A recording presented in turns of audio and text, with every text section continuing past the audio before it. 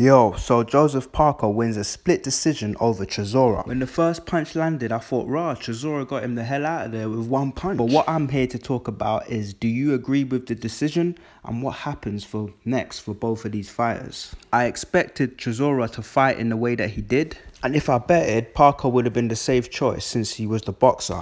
But what I saw was Chisora banging Parker's body and Parker having success in moments, but in my eyes, not really doing much. Look, just bring on the rematch. Parker's the former champ with things to prove, but not really that exciting. And Chisora's got like 11 losses, but still out here with getting chances. Who's gonna get Chisora out of here? And is Parker the guy to even do it? I want to like Joe, but every time I see him fight, I'm like, nah. What do they gain by the rematch? And do you even want to see that fight? Let me know in the comments.